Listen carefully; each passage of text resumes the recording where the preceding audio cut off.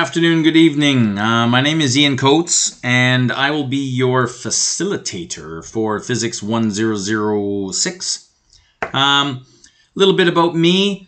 I've been at Georgian now. This is my fourth year. I'm a local yokel, originally from Barrie, and I was gone traveling there for about 20 years. I was over in Eastern Asia, Africa, Middle East, just traveling around teaching.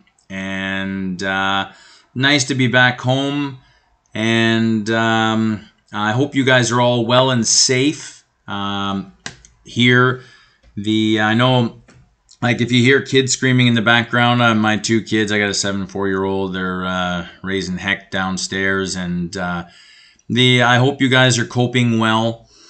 The best thing I can do or say, get outside and get some fresh air, and don't ever lose track of getting outside. Some vitamin D tablets. The sun is not shining there today. Exercise, mental health, physical health, they're both tied together. So anyways, I hope all is well there with you guys. Welcome to the lecture 1 there for Physics 1006. I'm going to break this up into 2 parts. It's more of an introduction to physics there for the first half. I'll introduce the course and what's entailed and all that. And then the second half there, I we'll get into vectors and a little bit of trigonometry. But before I say anything, I've already received emails there. And by the way, I love emails. I'm not one of those teachers that shies away from questions and hates students bothering me, no. Even when we had in-person classes, ask as many bloody questions as you can, because that's the only way you're going to learn. All right? And like, I'm your facilitator, but you guys are going to be your own teachers, because ultimately you guys have got to learn this stuff. And this course here, the chemistry as well, you guys just finished Chem 1 or 1008. I'm also teaching a Chem 1009 there this semester. I don't know if any of you guys will be in my class or not. I'll check that out there. That class is on Thursday. But I don't want you guys to freak out about physics. Physics has this negative connotation, as does math. And some people have math phobias and all this kind of stuff. And I don't want you guys to freak out. This course is designed for people who have never taken a physics course before. Okay? And the point of this is so you don't become physics masters at the end of it all. It's the whole thing about this course is to teach you, or to show you, how you interact with the world around you. And, I've got my nurses, I've got my vet techs, I've got my paramedics, I've got my firefighters. I'm just trying to think, did I forget anything else? But PSWs, these kinds of things. You guys are going to go out into the world. The world is governed by mathematics.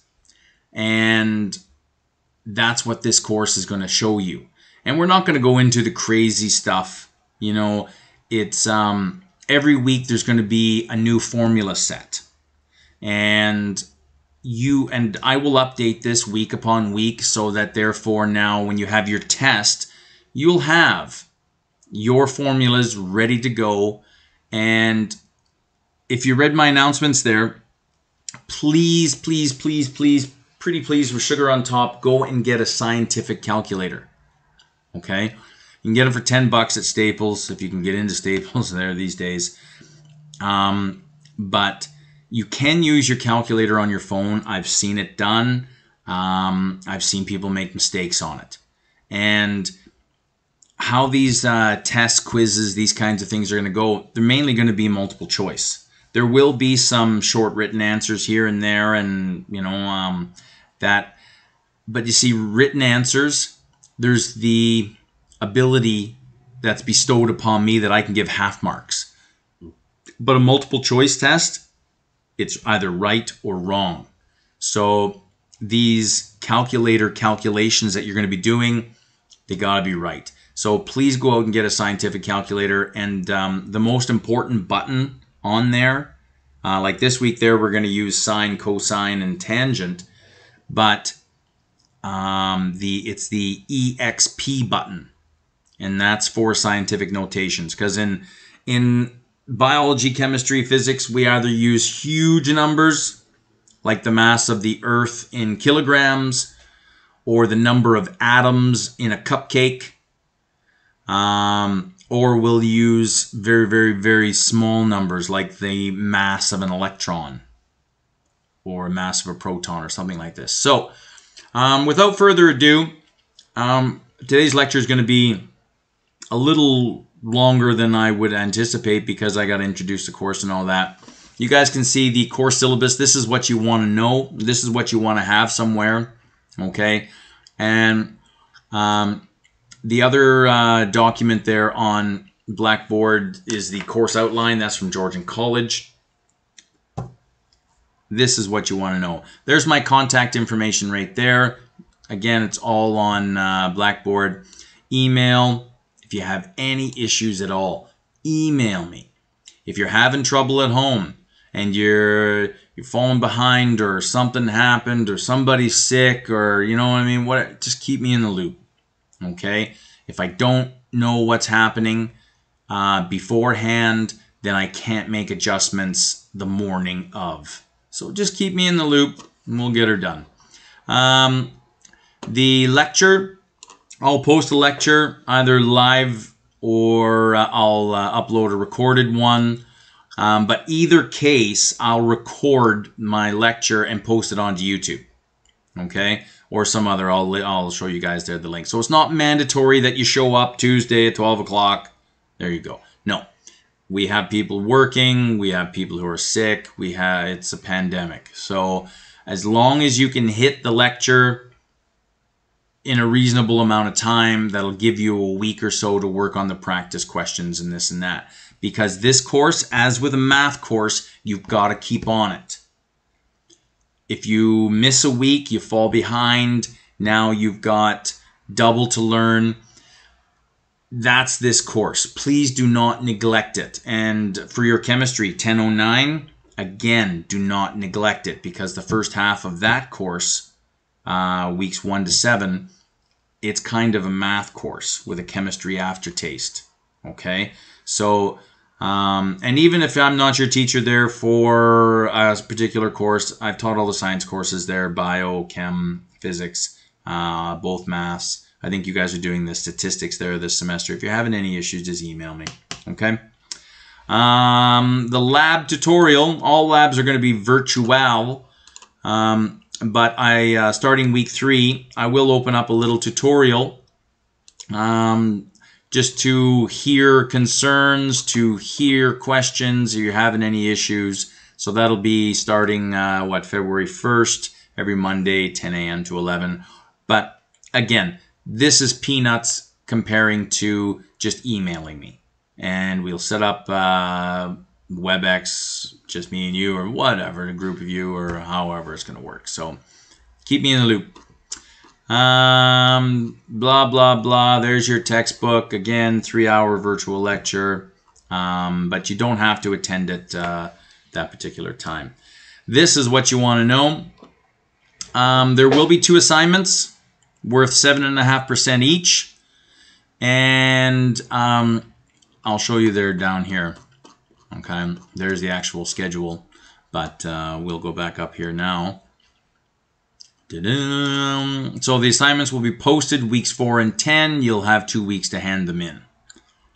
Okay, we'll get into handing in procedures. There are 5 labs. They don't start till week 3. You'll see there that I'll post the first one there week 3, and you have a week to hand them in. So you'll hand it in week 3, or I'll post it week 3. You'll hand it in week 4, and I'll post the next one week 5. You'll hand it in 6. So that's how it'll go. We have time for that, so don't worry about partners, this and that. I'll update you guys all about that there when labs are coming. Okay. There are 4 quizzes. Okay. And they will happen on weeks 3, 6, 9, and 12. And how they'll just be a multiple choice test of some kind. And you'll have like a week to do it. So how it'll work is lectures on Tuesday. I think they're 12 to 3. So I'll open this quiz up at 3 o'clock. And you'll have a week to do it, or you'll have until the next lecture to do it. Okay? And they're worth 3% each. Now, this is the crux of the whole course. Like, how we've all been used to things is you have a midterm exam, which is kind of like a final. You'll have a final exam there at the end of the course, and that's how it goes. Well, those are pretty stressful. And I've seen people have bad nights, and great students have bad nights, and then they flunk the exam. Exams are a lot of pressure. So what we've done is we've spread the final exams out. So basically, you have 4 final exams. All right, that are worth 12% each, and we'll have 3 weeks of class, and then we'll have a test, and that'll be a final test. And we will not go back to that information. That information is finished. We're going to move on to Unit 2, and then I think we have 3 weeks of lecture there or so, and then we'll have a final test, and then that's how it'll break down. So every three or 4 weeks, we'll have a test, and then we move on to something completely new. All right, we'll get more into that though there later. What we got here, Blackboard handing in procedures. Last semester was a bit of a nightmare. I was in the biotech department, and the labs, some people, they'd upload a Word document. This person would upload a PDF document. We've got Mac documents. We've got encrypted documents and password protected documents. And what happens is, student will upload a document. I can't open it on Blackboard, so then I have to email them, all right, and get them to send me another copy. Blackboard, there's only space for 1 copy, so then they have to email it to me. So now I have tests, labs, assignments all in my email. And just to make things easy, all documents to be uploaded have to be a PDF. Okay? And if anyone's using a Mac or any type where their documents, there's a password protection of any kind, it has to be removed. Okay? Because it was when you've got 250 assignments on Blackboard and another 375 in your email from all different students from all different classes, and that's why I just want to keep these documents on Blackboard.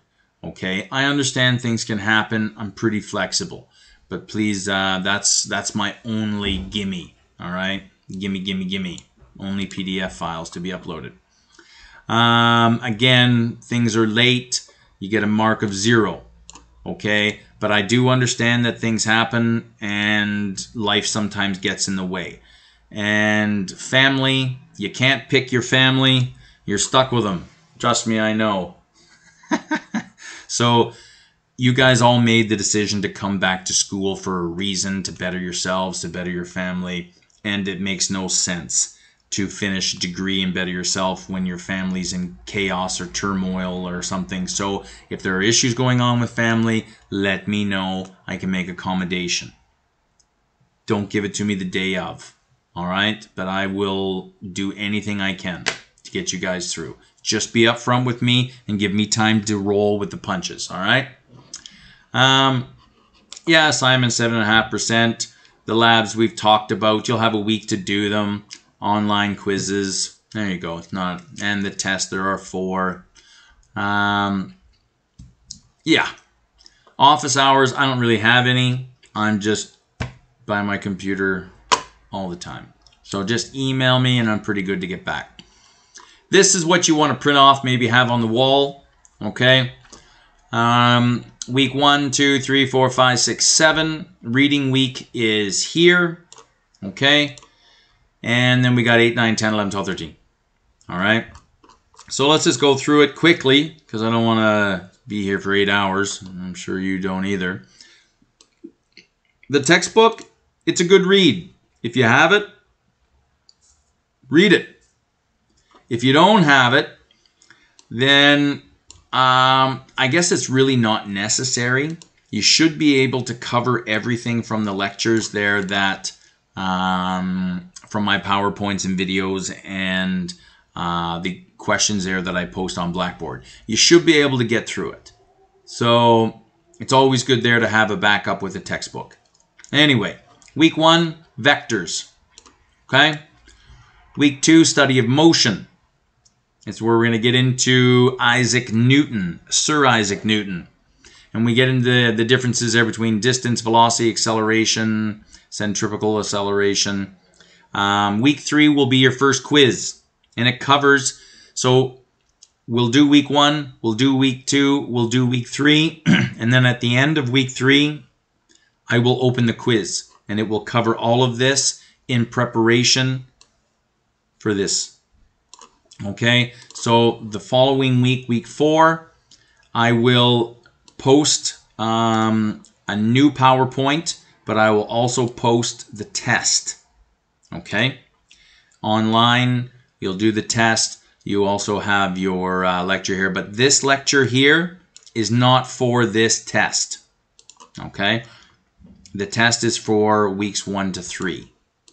All right. Here we've got weeks 4, which is gravity and projectile motion. Week 5, we've got energy and conservation laws, momentum. Week 6, we have another quiz and energy continued. And then week 7, you'll have your test on weeks 4 to 6, and I will open up another lecture. Okay, so that's how it goes. And the same continues on. We've got temperature, heat, waves and sound. You'll have another test. And then your final test there will be electricity, electromagnetism, nuclear physics, and a little bit of optics. All right. So the last test will be on 3 units there. So you guys are going to do just fine. But don't let this stuff slide. This stuff is mathematics. Get yourself a good calculator. Let your calculator be the donkey. Let your calculator carry you, all right? And get that good calculator and you guys should just be fine, okay? And due to extenuating circumstances because of COVID, we may have to modify things. I think we're pretty good because this course is 100% virtual anyway, all right? And that's that. You guys can have a look at that. Let's get started, shall we? Welcome to physics. What is physics? Great show. I actually think they hired 1 or 2 physics PhDs to sit on the show and help them write because their stuff is pretty good as far as scientifically sound goes. And let's keep going.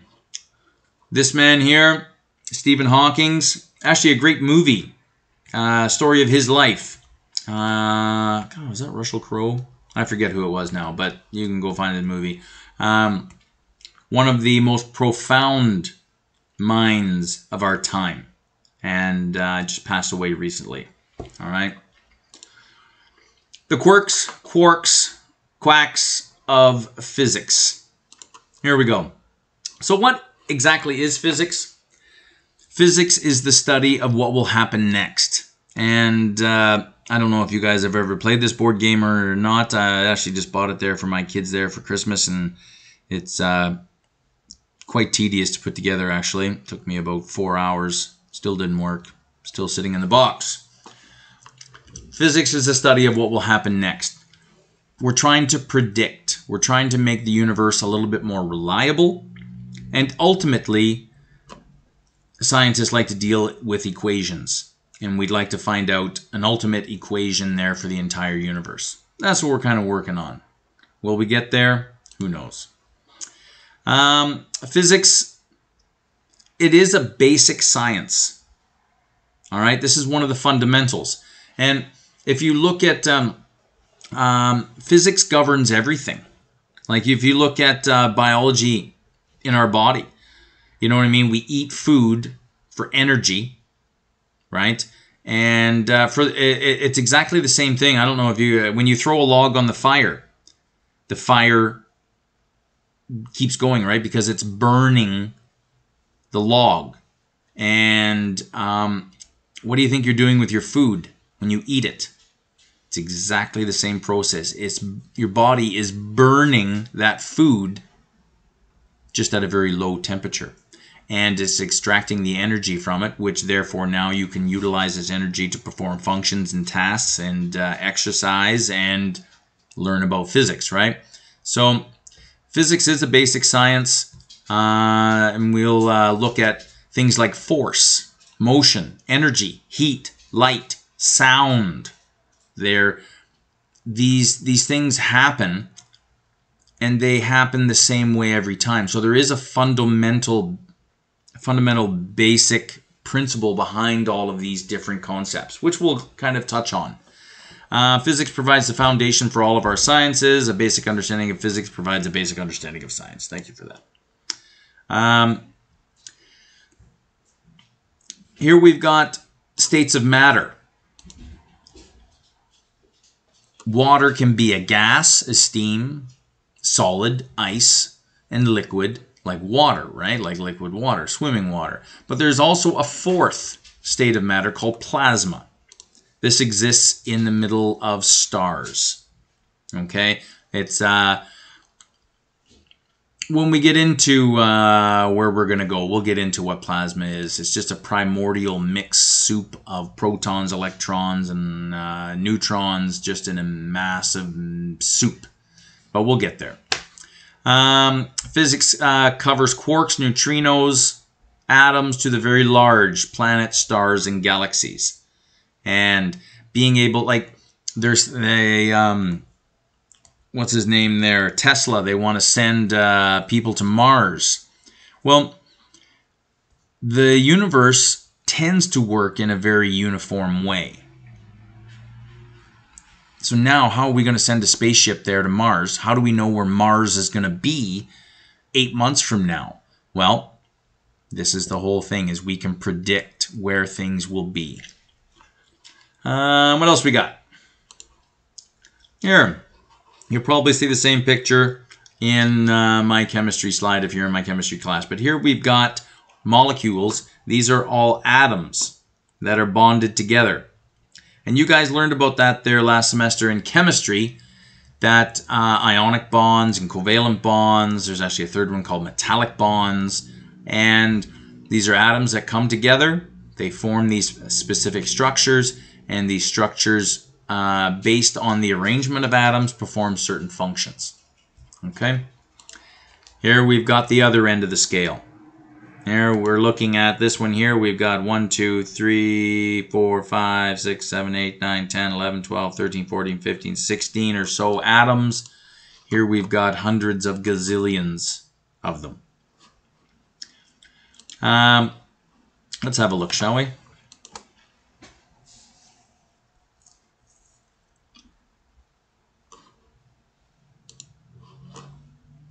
Oh yeah, that's a good one.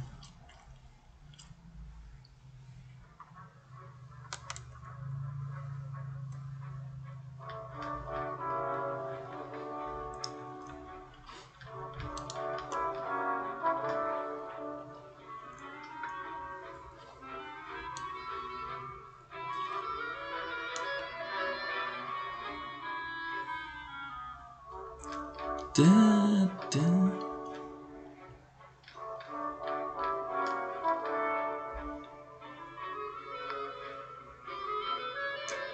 If you've already seen this or you don't want to see it, you can just fast forward. I enjoy it.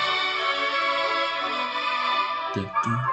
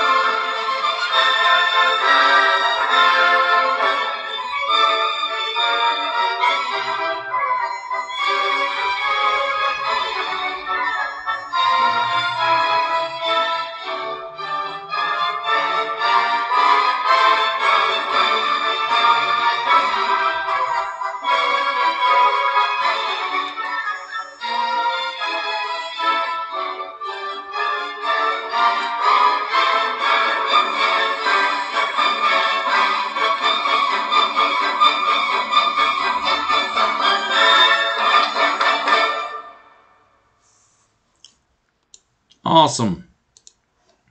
Hopefully you're still there. I haven't scared you away. Science. The whole idea of science is basically we're not interested in anyone's opinion. Science is the body of knowledge that describes what happens in our physical world and why. Science is an ongoing human activity. I really like this. Represents a collective effort to finding knowledge, past, present, and future. Science is the gathering of the knowledge about our physical world and then organizing it into testable laws and theories. Okay? The whole point of science is that it needs to be reproducible. So if I do an experiment here, in order for that to be sound, logical science, somebody should be able to do the exact same experiment in Seoul, South Korea, or Moscow, Russia, or Sao Paulo, Brazil. Okay? In the beginning, the whole idea of atoms and that there was something else has been known for a long, long time, a couple thousand years. I think the Greeks were on it. The idea that an atom, that there were smaller bits to what I could see. Okay? There were patterns, irregularities that people started to notice. Things happen on a regular basis. Rainy season, dry season, winter, these kinds of things. Star patterns. So they started to record these patterns, and once something happens on a regular basis, now you can study it. This is quite funny.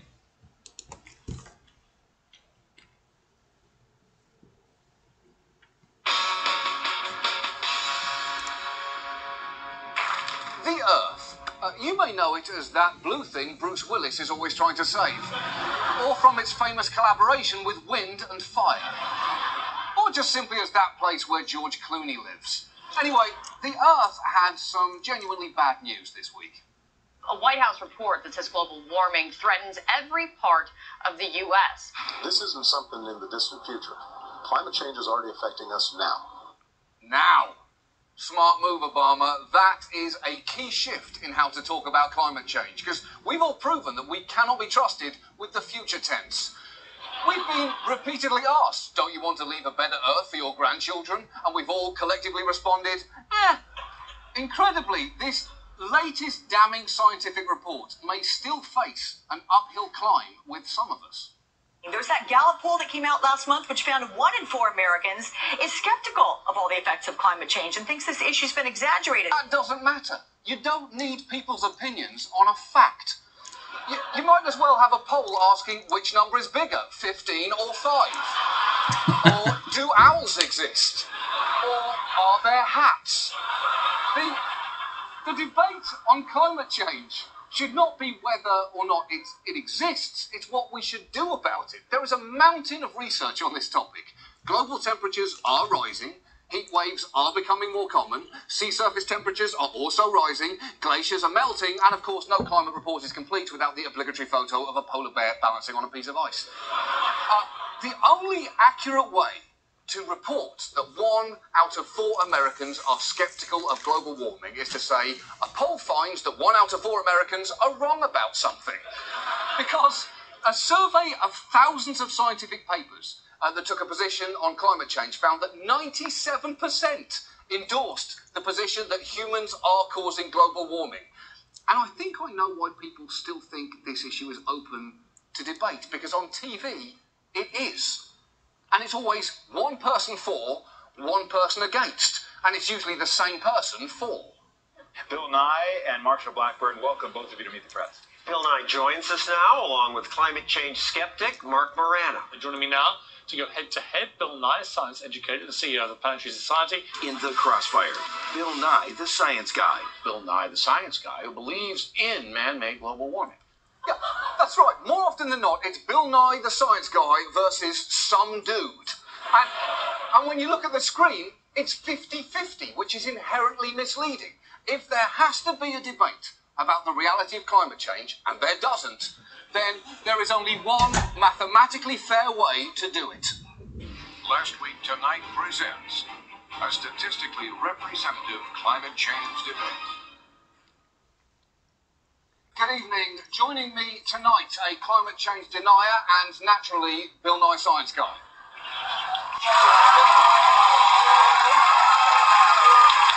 John? Yep. Humans are causing climate change? No question. Wait. Before we begin, in the interest of mathematical balance, I'm going to bring out two people who agree with you, climate skeptic, and Bill Nye, I'm also going to bring out 96 other scientists. It's a little unwieldy, but this is the only way we can actually have a representative discussion. So, yeah, please file in. Again, this is going to make the debate difficult. We shouldn't really be having it in the first place. But, so, representationally, climate skeptic, please make a case against climate change. Well, I just don't think all the science is in yet. It's settled. Okay, and what is the overwhelming view of the entire scientific community? Well, Okay. Any response to that? Any response? I can't hear you over the weight of scientific evidence. This whole debate should not have happened.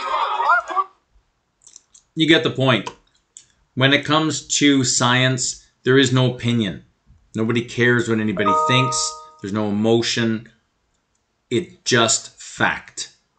And so we'll get into part 2 here with measurements, methods, and mayhem. Scientific measurement. How much we know about something is directly related to how well we can measure it. 19th century there, this Lord Kelvin there, he hypothesized when you can measure something and express it in numbers, you know something about it. If you cannot, then your knowledge is meager and unsatisfying. So that's why we say 2 + 2 = 4, because you cannot dispute it. It is what it is. 2 apples plus 2 more apples gives you 4. Scientific measurement is not a new concept. There we've got the 3rd century there, scientists were doing all this, and when we get into the chemistry there, I'll talk to you a little bit about alchemy, and that was the start of chemistry and organic chemistry. The Babylonians were already on to the idea of stars, planets, and the moon, and it kind of boggles my mind that up until the 15th century, the Earth was still considered by its scholars to be flat. Shocking, eh? Scientific measurement. The SI unit, Systems International, for measurement there is the meter. And there's actually a scientific definition for what a meter is. A meter isn't just a meter. It's defined as the length of the path traveled by light in a vacuum during a time interval of this number here. All right. And just to try this out here, 1 divided by 299. I'm just doing this on my calculator right here. 2, 2, 4, 5, 8 equals. Can I do this here? 3.33 times 10 to the -9. So, alright, just trying to get this up. For some reason, it's not allowing me. Okay, I'll just do this one here. Superscript. So that's supposed to be -9. That's, there we go. Now it's allowing me. And superscript. So these two numbers here are actually the same thing. And this number here, 3.33 times 10 to the -9, is, let's have a look here. There we go. It's equal to 0.0006333. So I think that that's where we are at. I need 8. So I have 6. There we go. I think that's right. We should have 8 zeros there before the decimal. So this is the whole idea of scientific notations. You see, these are very, very small numbers, okay? And wherever your decimal place is, you just, is this number greater than 1 or less than 1? If it's less than 1, this number here will be negative. If it's greater than 1, then this number, the exponent here, will be positive. But in this case here, 3.33 times 10 to the negative 9. So if you want to convert that, wherever your decimal is, 1, 2, 3, 4, 5, 6, 7, 8, 9. So your decimal goes there. So 3.33 times 10 to the negative 9. If this is your first time seeing these kind of numbers, don't worry. I have a practice sheet there that I'll throw out at you guys, and you guys will have it in 2 minutes. So don't worry. This is scientific notation, and we'll get there. Another unit of measure is the second. Okay, you guys can read all that. I don't want to drag this out for too long. Another unit of measure is the kg. Okay, kilogram. So we had the meter, the second, the kg. Now, you guys can read all this here, but I like this one right here.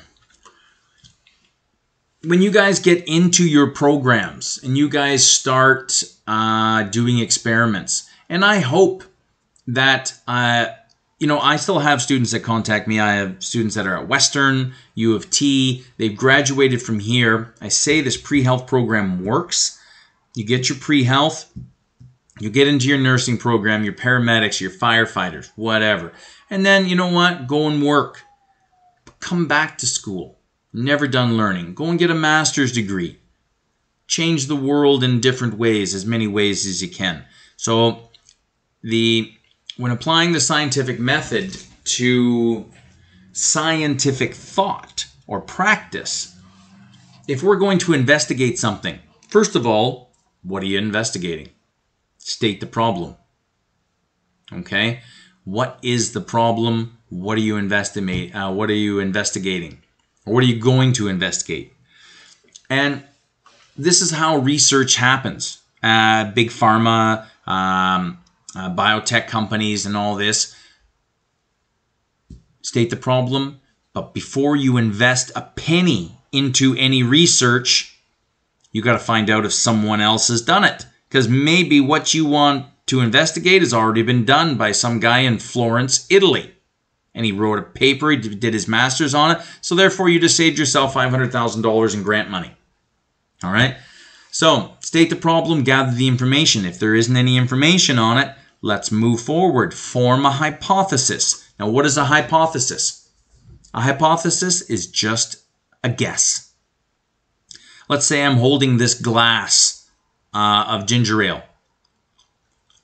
I hold it out, and then I say, all right, I want to find out what will happen if I drop this glass, if I just let go of it. Is it going to go up or is it going to go down? Well, you know what? I think that this glass is going to go up when I let it go. Is that a bad hypothesis? Absolutely not. A hypothesis, there's no such thing as a good one or a bad one. There is only the truth. So, okay, so I think this glass is going to go up when I drop it. Okay, so I'm now going to test my hypothesis. I'm holding my glass of ginger ale out. Boy, I just came up with that. It's pretty silly, eh? But, okay, point is, I'm going to test it, and I let go of my glass of ginger ale. Darn it. Fell down, and I broke my glass, and my ginger ale's all over my shoe. What's going on here? Analyze the data. How fast did it fall? How many pieces did it break into? What exactly? We know we want to gather some numbers here. And then you draw a conclusion. Well, I thought that this thing was going to go up, but it went down. But it was on its own. There has to be some force or something acting on this glass that's pushing it down onto my beautiful linoleum floors. If my hypothesis is not supported, go back to the drawing board. It's okay. It's all right. That's science. You didn't make any mistakes. And you see, even if you make, quote unquote, a wrong hypothesis, it still leads you in the right direction because you got to go back, right? If your hypothesis is supported, now let's do this sucker a couple times and see if it is true always. And here's the same example. Observation, hypothesis, experiment, outcome. You guys can have a look at that. Same thing. These are some good little definitions that you just might see again. Scientific fact, simple basic observation that has been shown to be true. Hypothesis, educated guess about something that may or may not happen. Scientific theory and scientific law. Theory, a law is the ultimate. There are actually very few scientific laws because how do we stop testing for them? In different realities, different, like science for atoms, how atoms behave is very different than how planets behave. And so like Einstein's theory of relativity, y'all have heard of that one. E is equal to mc squared. Einstein's theory. They're still testing it every single day. Does it work? Do we rely on this thing to get spaceships to Mars? Absolutely. It's still a theory. When will it become a law? Who knows? Okay. Have a look at those. Read those. You might see those again. Here we go. Scientific theory. Einstein's theory of relativity. Darwin's theory of evolution. Scientific law. Newton's law of motion. Laws of thermodynamics, heat exchange. These are all held in high esteem. Okay. Scientific contradictions. Aristotle hypothesized that an object fell at a speed that was directly proportional to its weight. Therefore, an object that weighed twice as much would fall twice as fast. So, if you're standing on top of the edge of a castle, or actually, here, I got this one right here. Here we got the Leaning Tower of Pisa, okay, which is actually one of your review questions there. But here we've got a bowling ball and a tennis ball. You could use a bowling ball and a banana. And you see here, you drop them at the same time, you expect the heavier object to fall faster, right? It ain't so. They both fall at the same time. So the mass, the weight of an object doesn't impact its speed back towards Earth. So you go back here, this hypothesis was thought to be correct, but it ain't, because Galileo did this experiment and showed that its gravity has nothing to do with your mass or your weight. Again, we don't want your opinion. Scientists must distinguish between what they see and what they would like to see. Sure, scientists, you know, their jobs depend on them getting results so that the company can mass produce this and make big bucks. But scientists have to follow a protocol. And whenever they come up with they do an experiment that seems to be working, they'll do it again, do it again, do it again. They'll write a paper on it. It will be peer reviewed by other people in the same field to make sure that it's okay. All right? Can't fudge facts. All hypotheses must be testable, reproducible, and susceptible to being proven wrong. There is no right answers or wrong answers. There is only testable, reproducible, and the ability there to be tested wrong. Be careful of these guys here, hypothesis and speculation. Okay, speculation is what you think. Hypothesis there is what you think is going to happen. Okay, this one here involves emotion. This one here is scientific. Intelligent life exists on other planets somewhere in the universe. Is that a hypothesis or a speculation? Intelligent life exists on other planets somewhere in the universe. Well, you're kind of stating something. Can you test this? Not at the current moment, but what do you say? Speculation? We don't know. Let's go back to this one here. The alignment of the planets in the sky determines the best time to make a decision. Hypothesis? Speculation. What do you think? Have a look. You'll see here that I'm very good at... I'm just very good all the time. But what I really meant to say was I am a huge believer, since you guys are adults and you guys are learning this at home, I'm a huge believer of giving you guys questions and the answers. And I promise you I'll do my best, not on tests, after the tests, yes. But the whole idea is I want you guys to make mistakes. Silly, eh? Why would your teacher want you to make mistakes? Because you have the answers. I'm going to give you the answers, but I want you guys to try these. And the trying them, make mistakes, you have the answer, see where you went wrong, you auto-correct, you correct yourself, and you move forward, right? So I promise you, as much as I possibly can, you guys will have all the answers to your questions there for your weekly questions. Why is physics considered a basic science? Okay, this is all from the PowerPoint slides. What role does mathematics play in physics? It's all about numbers. Physics is just another word for mathematics. Outline the steps of scientific method. Observation, hypothesis, predict, test prediction, draw a conclusion. Somewhere in along those lines. Okay?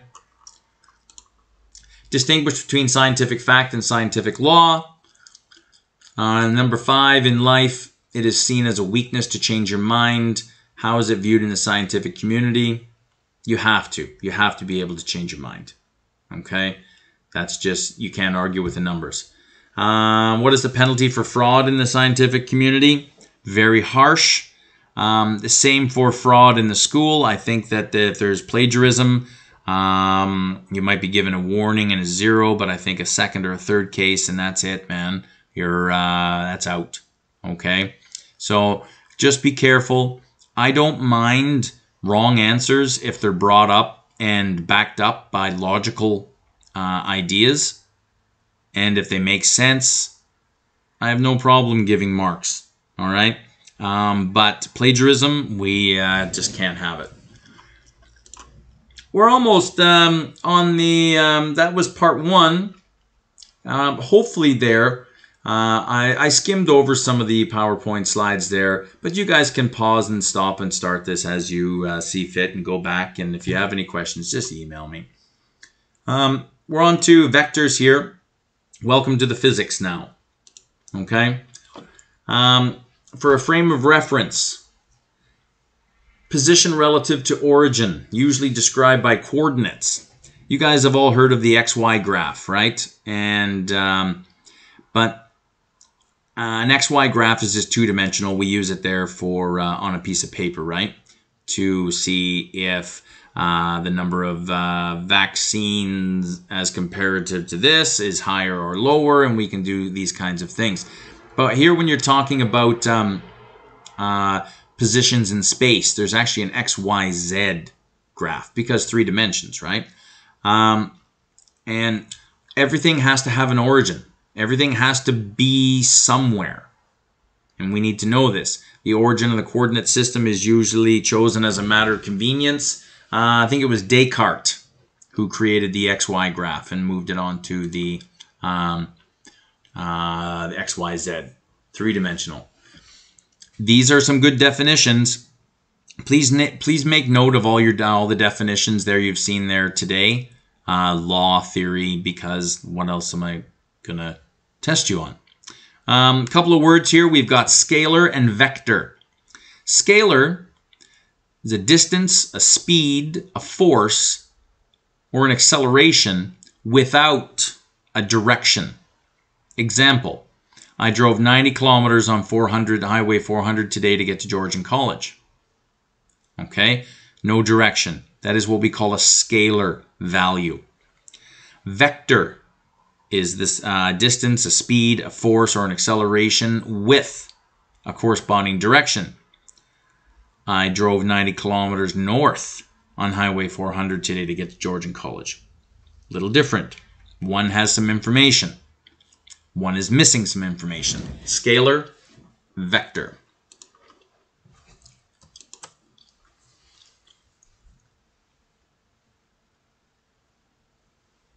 Let's get this party started. Go ahead and make an equal sign with those forearms and meet me in a plank. We're gonna roll. Thank you. I'm applying for a new film loan. Go by the name of Vector.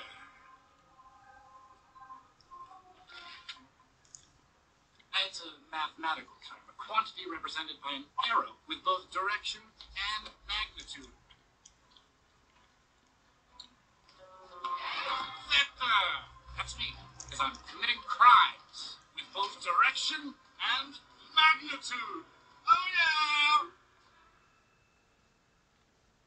Great movie, by the way. Cancel. There we go. Where are we here now? So, let's get on to it. Vectors can be added.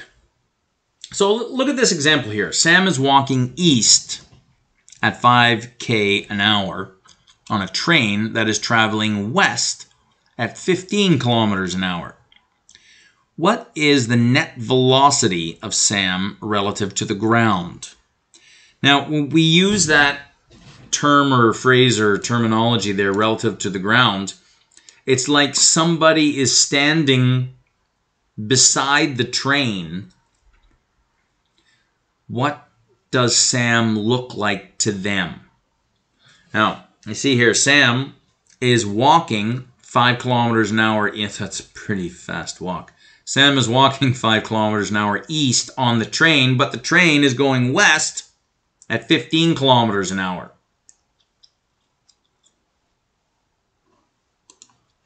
Solution. You set one vector as positive and one as negative. Why? Because they're going in the opposite direction. So you see Sam is traveling this way. If you can imagine a train here, Sam is walking backwards to the caboose on the train, but the train is going forward this direction. So here we have negative 5 kilometers an hour west plus 15 kilometers an hour west. And you see here, he was actually traveling 5 kilometers east an hour. Well, if we can change that to negative 5 kilometers an hour west. So here you have negative 5 plus 15. So according to somebody on the ground, we're looking at the train and Sam, it looks like Sam is only moving 10 kilometers an hour, while in fact the whole train is moving 15 kilometers an hour because he's walking back. So this is what we've got right here. All right. And I gave you guys a whole bunch of these practice questions. Try them out. See, you guys have the answers. Try them all out. And if there's any issues, let me know. Okay. When we get into trig, and that's what we're going to get into in the next couple of minutes here. You know, like Sally walked 7 meters north and then turned. And this is where we're going to get into. Your most important thing for this, actually for all of what's happening there for this course, I will try my best to provide some type of a diagram. But if there isn't a diagram, draw one. Just over in the margin, doesn't have to be big, doesn't have to be, but just in your own there, you've got to have the right schematics of what's happening here. Because sometimes it can be a little confusing. Okay? But we're going to be mainly focused on these right triangles. And you see a triangle, 3 sides, 3 angles. But the special thing there about a right triangle is that it has a 90-degree angle to it. All right, and either of these two can be any number, but if you add them up, they have to be 90. Okay, that's the special quality about this triangle, and with it there comes special things that we can use to find answers. And you see here, this one here is always 90. If you don't see this little square here, you can't assume that it's 90. If it's there, that's 90. So therefore, this one here is 30. Then therefore, this one here has to be 60, right? Because those two add up to 90. Welcome to SOHCAHTOA. SOHCAHTOA.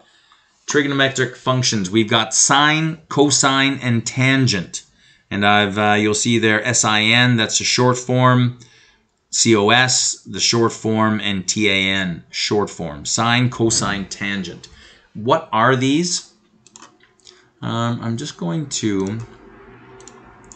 Let's have a look here, see if this works. Sine is opposite over adjacent. Now, what we're going to be doing here is we need to find, sometimes here we may need to find this angle. And this is what this is theta. And we use this kind of like x in algebra, right? X plus 2 is equal to 4. We'll solve for x. This is the same thing here. Okay, so we use this to denote that you're looking for an angle. All right, so you see there that this one here is 90. So this one here and this one here, you add these two up, they have to be 90.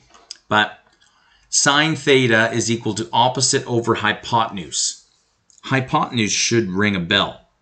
When you're talking about a right angle triangle, the side that is opposite the 90 is always your hypotenuse.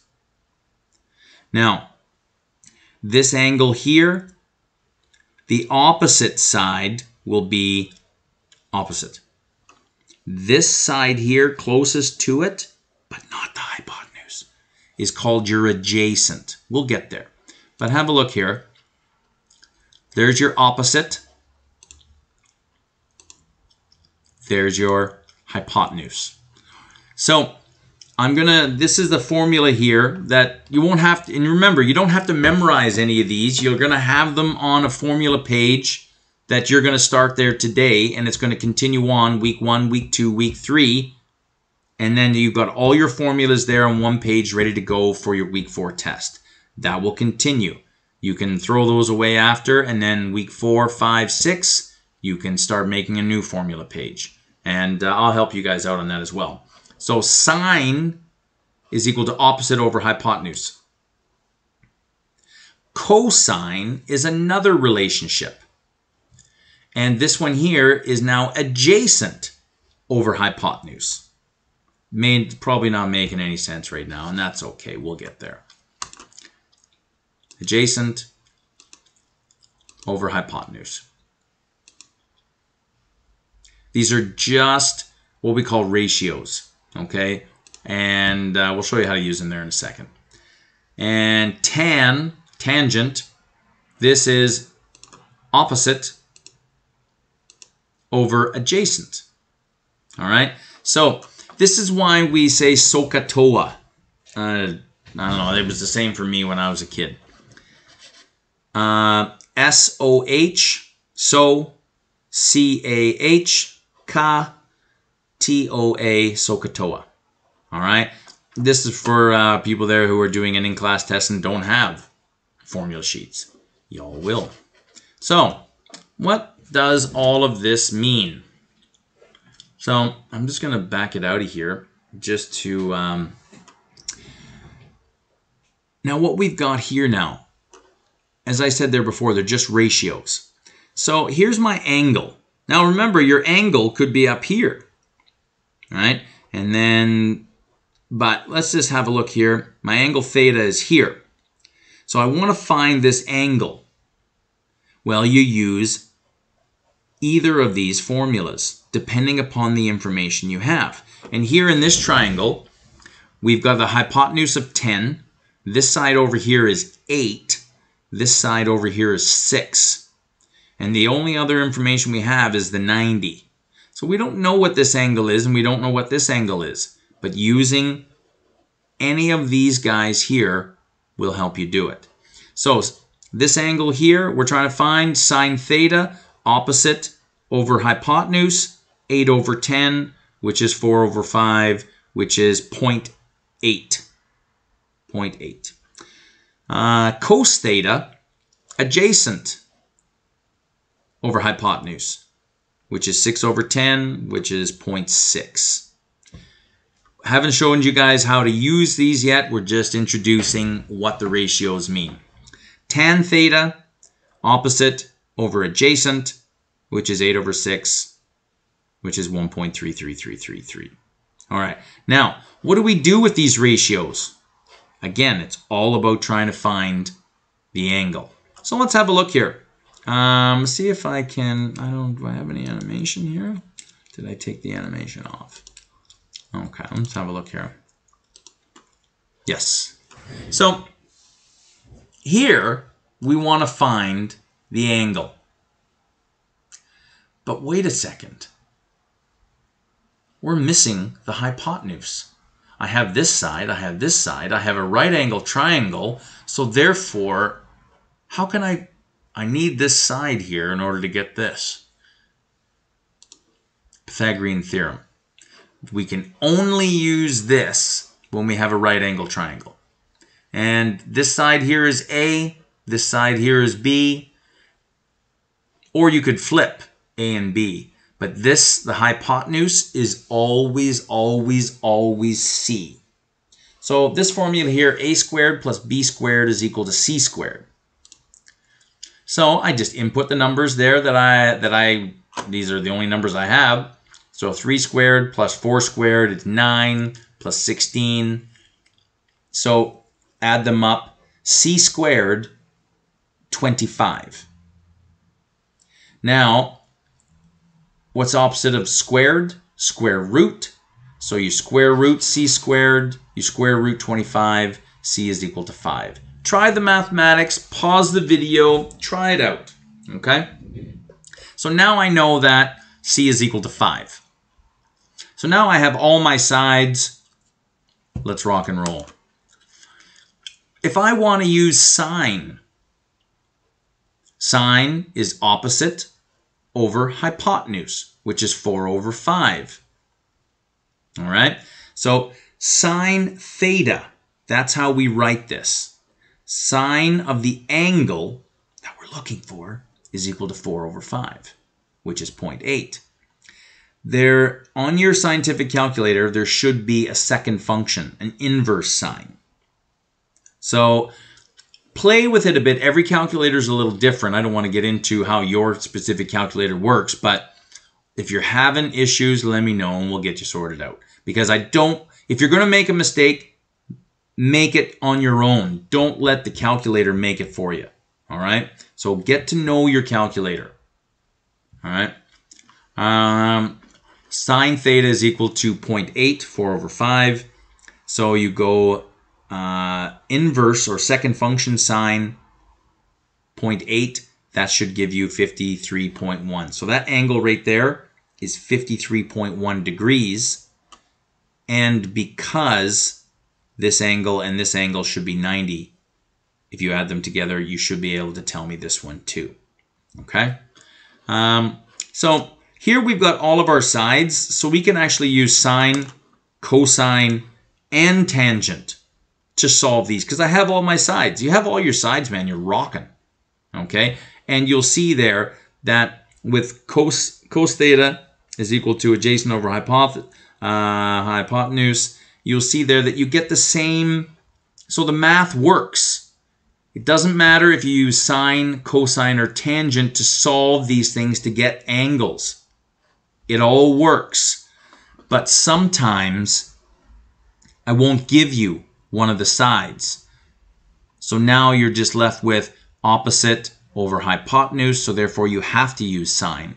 maybe I won't give you the hypotenuse, and you'll have to use, because you have all these different ratios, okay? You'll see what I mean once you try some of the questions, all right? You guys can try these, okay? Find the sine, cosine, and tangent of angle A. So here's my angle that I want. I've got all my sides. It's a right angle triangle, so I could use sine, cosine, or theta, or tangent, sorry. And if you do the math there, you'll see there that you get the same answer for each one. Try these out. A surveyor standing 50 feet from the base of a large tree. The surveyor measures the angle of elevation to the top of the tree is 71.5 degrees. How tall is the tree? Okay. And here we are. So this could be given to you, or this may not be given to you, a diagram. You would have to draw it. You know what I mean? Even if I'm going to do a question like this, I draw a little diagram for myself. So you have 50 feet along the bottom. The question, how tall is the tree? And the angle of elevation is 71.5. Now you look at this. I've got a right angle triangle, but I've only got 2 bits of information. I don't have my hypotenuse. I don't have, this is my side A, this is my side B. I've only got 2 bits of information. Well, if used correctly, that's all you need. So I have the angle here. I have the adjacent side to the angle. I am looking for the hypotenuse. Or sorry, scratch that. I have my adjacent side. I have the angle of inclination here that I'm looking for. I'm looking for the opposite side. So I have the adjacent, looking for the opposite. So any formula out of sine, cosine, and tangent that involves a hypotenuse, can't use it here because I don't have a hypotenuse. I only have the angle in the adjacent side, looking for the opposite side. If you go back and check out the formulas, the only formula there that will work here is tan. And so tan theta is equal to, yeah, that should be adjacent right there. Opposite over adjacent. I'll fix that up in I'll update the PowerPoint there. But this is opposite over adjacent. Okay, so tan. And now here, we actually have the angle. You remember there before, we didn't have the angle, right? We were looking for the angle. Here I had all the sides, but then here I've given you the angle because I'm looking for something else. So tan of 71.5 is equal to opposite over adjacent. Okay, and you just do the math here. Now and you fill in what you know. Tan of 71.5 is equal to opposite. That's what we're looking for, over adjacent. Adjacent is 50, so I input 50 there. And opposite divided by the adjacent here. And you need to get rid of this guy on the bottom. What's opposite of divide? So you multiply it to this side, multiply it to this side, and it'll cancel. If that doesn't make any sense there, I'll make up an exercise sheet on some basic algebra, okay? But in order to solve for this one, because that's what we're looking for, the height, I need to isolate it. Well, here you've got to divide by 50. Well, how do you get rid of that divide by 50? Multiply by 50 to both sides. So that 50 over 50, here we'll go to 1, that's gone. You brought your 50 over here, input it into the calculator, you get 149.4 feet. Okay, so that's what we're looking at there. All right, that's a good little question. Let's have a look at this one here. A person is 200 yards from a river. Rather than walk directly to the river, so I guess here's the river. Rather than walk directly to the river, the person walks along a straight path to the river's edge at a 60-degree angle. So they're 200 yards from the river, and they're walking towards the river at an angle of 60 degrees. Draw it. There's your right angle triangle. How far must the person walk to reach the river's edge?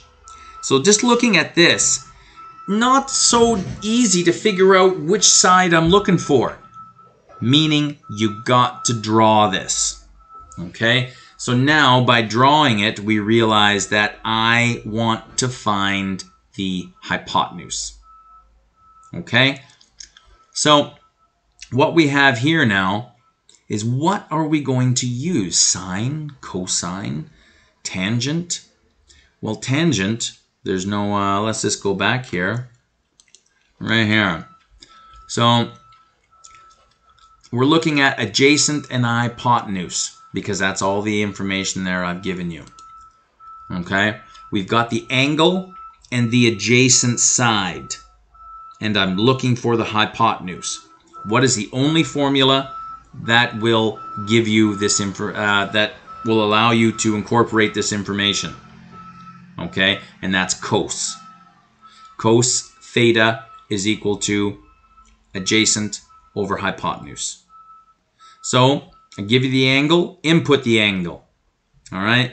We're looking for this guy here. Got to bring it up and then bring this guy down. That's what we did. That's a two-parter. Because our unknown is on the bottom, you just can't move this 200 over here. No. It's 200 divided by x. You got to get rid of that divide. So bring that, multiply by x, multiply by x. That'll cancel on this side, and the x will pop up over here. So now I have x cos of 60. Get rid of that cos of 60, bring it over here. You've now isolated your unknown. X is equal to 200 divided by cos of 60, which is 400 yards. Try this out. This is probably the first time you're seeing this stuff. So if I'm blowing your mind, it's all good. Learning is learning. It's not easy sometimes. Vectors can be added. We've already showed you that there with Sam on the train. Okay? You travel north along a road for 40 kilometers. Traveling north along a road for 40 kilometers. 40 north. Draw it.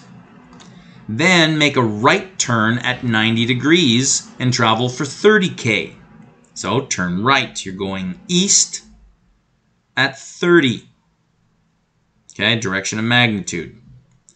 How far are you from your original starting point and in what direction? Aha. So we have a right angle triangle. We can use, here we are. Okay, so you can use your Pythagorean theorem to solve this guy. Okay, which right here, C is 50. All right. But then, because this is vector, not scalar, I need direction and magnitude. Magnitude just means strength. So in this case here, it's 50. But I need an angle as well. But I've got all three sides, so you can pick and choose. You can use sine, cosine, or tangent because you have all three sides. Easy peasy. Here I just use sine there as it's the first one on the list, right? So opposite 30 over hypotenuse 50. So sine theta is equal to 30 divided by 50, and then the angle is equal to inverse sine. Okay, right there. Use inverse sine now, and you should get that angle. If you don't get frustrated. All right, try it again. Oh, and by the way, if I'm not perfect by any means, and I've gone through this, and we've already seen one mistake, which I'll clarify there when I re-upload the PowerPoint.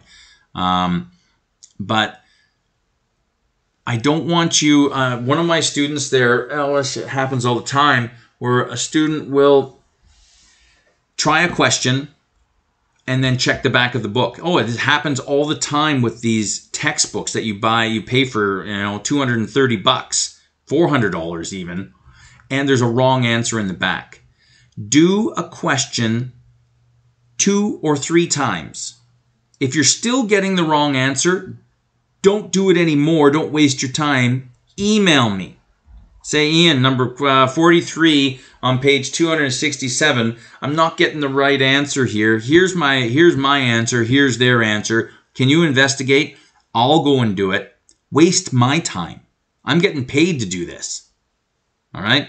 So don't waste your time and do a question. One student spent a whole night trying to get this question, and it was a wrong answer in the back of the textbook. You know what I mean? So don't waste your time. Waste mine.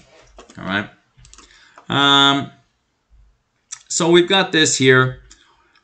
Ultimately your answer, you're 50 kilometers northeast of your starting point, running at an angle of 37.86 degrees. That's all we're looking for there. Let's have a look here. All of the triangles up until this point have been dealing with right angles. There is one, though, that we can't use sine, cosine, and tangent for, because those guys are only for right angles. You have a look at this example here. It's not bad, it's not crazy. Let your calculator be the donkey, but it's just a different example because you will see it on the quiz and test. It involves a new little formula. You are flying north at 250 kilometers per hour. So you draw north, arrow, 250 kilometers north. You then make a right-hand turn at an angle of 60 degrees. So you're actually kind of coming back. All right? And you reduce your velocity to 200 kilometers an hour. What is your net velocity? So we're going across. This is what we're looking for. We don't have a 90-degree angle, so we can't use sine, cosine, or tangent. But we do have side angle side. Maybe that will ring a bell. Remember side, side, side, side angle, side, angle, angle, angle. Remember those guys there. Okay? So there's a formula that you'll have to use. It's not bad. Again, let your calculator be the donkey. In this particular case where I'm asking you to find a side of a triangle, but you don't have a right angle, you want to use this one right here. Okay? This is called the cos law. All right? And side A that you're looking for, so that's this one here. And you see the angle is opposite the side you're looking for. Okay? So side A squared is equal to B squared plus C squared, the other two sides, minus 2 times B times C, and then cos of the angle. Crazy, eh? Don't worry, just plug in and it'll spit out a number here. And my advice, again with these scientific calculators, do not punch this whole banana into the calculator.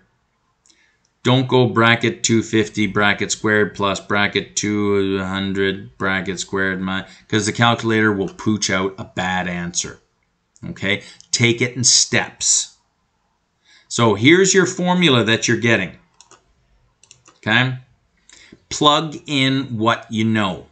Side B, 250. Side C, 200. Minus 2 times 250 times 200 cos of 60, which is the angle. I haven't done any mathematics yet. I've just plugged. Not playing yet. Do it in steps. What's 250 squared? Calculator will tell you. Input it. What's 200 squared? Let the calculator do it. Minus. You can do these guys right here. Gives you a mil, or is that 100,000?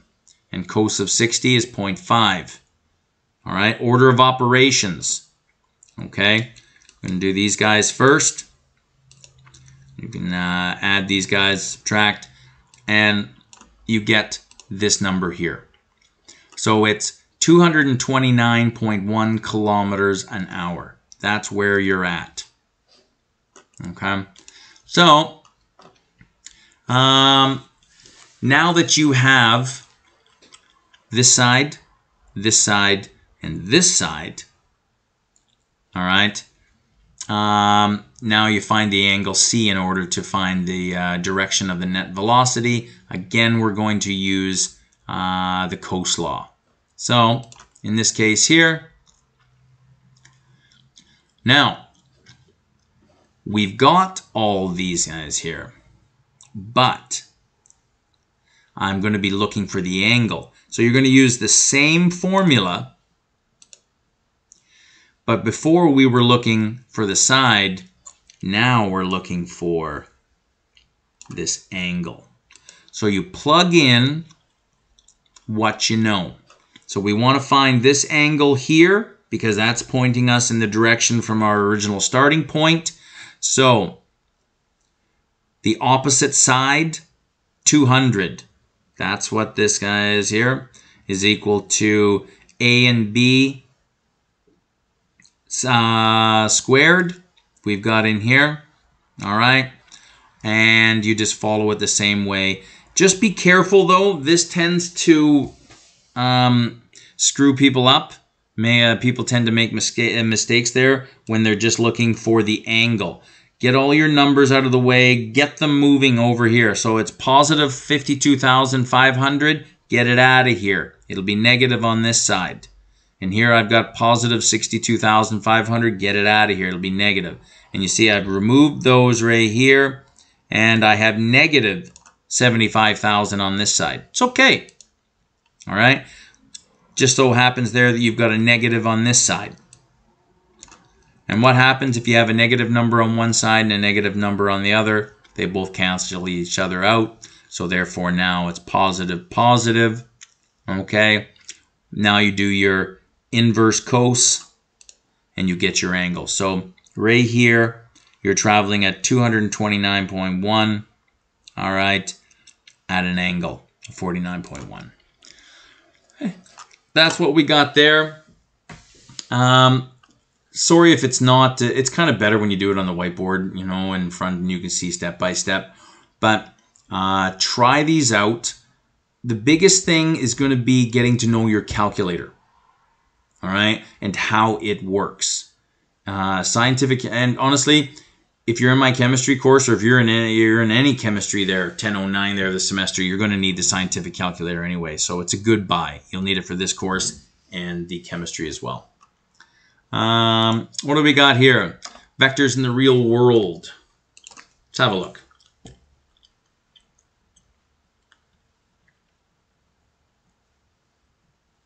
Hey, Stewie! It's on! No! This episode is brought to you by the Air Force Collaboratory. GPS is important to everything in our lives. That is why we are totally replacing it. Wait, what?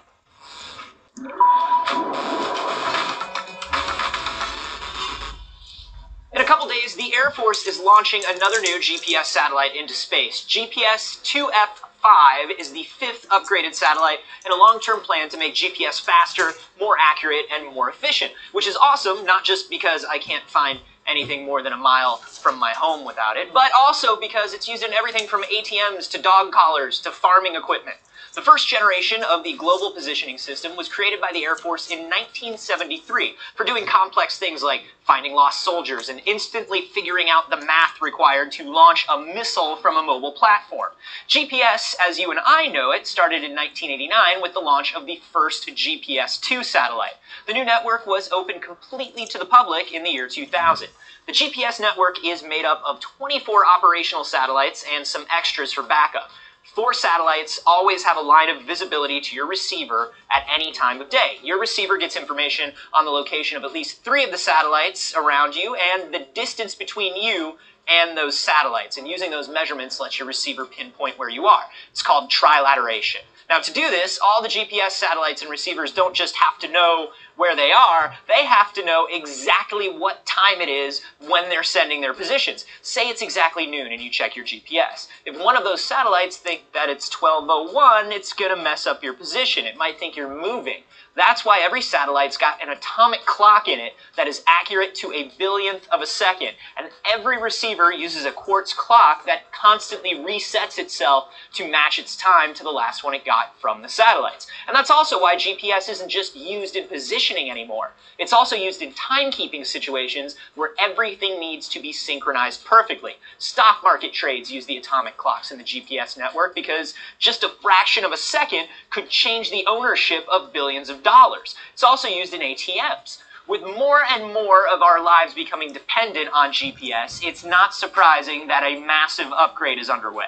Type 2F satellites like the one being launched in a few days are considered interim upgrades that have a 12-year lifespan, improved clocks, and a new type of signal for everyday use. And by 2020, we'll be using Type 3 satellites. They're going to have newer clocks that are accurate to a fraction of a billionth of a second. Super important for military and financial uses. They will also have increased signal strength and accuracy. While GPS is accurate to about 20 feet, the new Type 3 network will be accurate to an arm's length. I don't know if that's like a tall guy's arm, or my arm, or like a baby arm, or what, but I feel like my eyes might be able to take it from there regardless. If you're interested in the GPS network, our sponsor... Okay, and you'll see here that this video was made a long time ago. So things have changed. And we've just got more and more accurate. The homework there, I'll punch all that up. I'll have a look here. What do you guys got here? Here are some trig questions that I made. Okay, SOHCAHTOA practice. Alright. And have some fun with these. They're just getting you to do exactly just play with the trig functions, the sine, cosine. There might even be a Pythagorean theorem in there. And I made answer sheets. Not only do you have the answers, I've given you guys kind of a step-by-step. And hopefully you guys can read my chicken scratch. All right. What else we got? Vectors. These are good. Have a look at these ones here. And you've got all the answers as well. So play with these. Do you need to try them all? No. But pick and choose which ones, you know, just get familiar with these. And remember there, as far as quizzes and tests go, there's really no immediate rush. You know, everything is open book. And... you know, so start getting organized, getting your formula sheet, getting everything ready to go, and you guys will be just fine. Other than that, I got nothing. So I hope you guys are great. If you have any questions, just email me. I'm always around. I check my emails 4 or 5 times a day anyway. So let me know if there's any issues. And other than that, take it easy. Next week is the study of motion. Thanks, guys. Have a great day. We'll talk to you soon.